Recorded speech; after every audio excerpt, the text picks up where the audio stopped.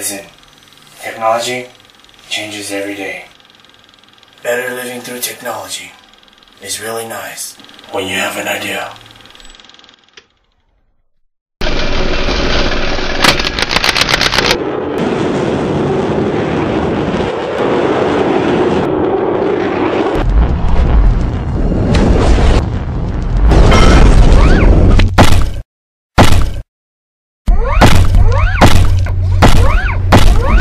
Hi, my name is Anthony Lee.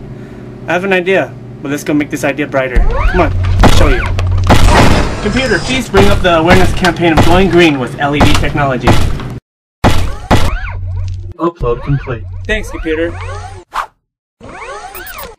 Everybody thinks compact fluorescent lamps, or CFLs, is going green. One of the facts most aren't aware of is CFL bulbs are very harmful to the planet. Each one of these energy-saving bulbs contain trace amount of mercury, and over 50,000 pounds are dumped annually into our landfills because of the CFLs have not been disposed of properly. What's really scary, it only takes 4 milligrams to contaminate 7,000 gallons of water, rendering it undrinkable for humans. If you break one, even breathing in small amount of mercury can lead to tremors, irritability, headaches, short-term memory loss, psychological changes, and that's just to name a few. And we have these in our houses. Why? For something that's supposedly green technology, why is it taking away from our environment and our health? Here, let me show you my little friend.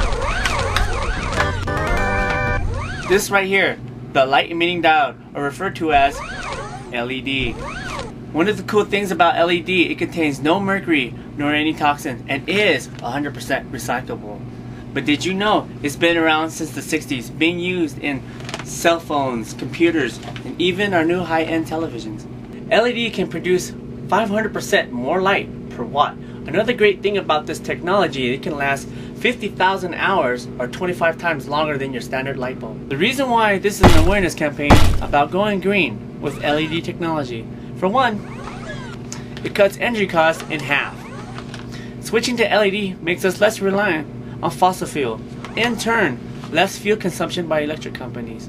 These LED light fixtures have advanced to the point where cities that have installed them found them financially worthwhile. Switching to LED technology has its benefits.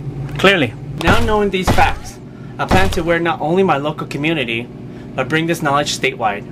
From there, nationwide. Why wait for the future of tomorrow when the future is today? Let's make things happen, and together, we can all live better through technology.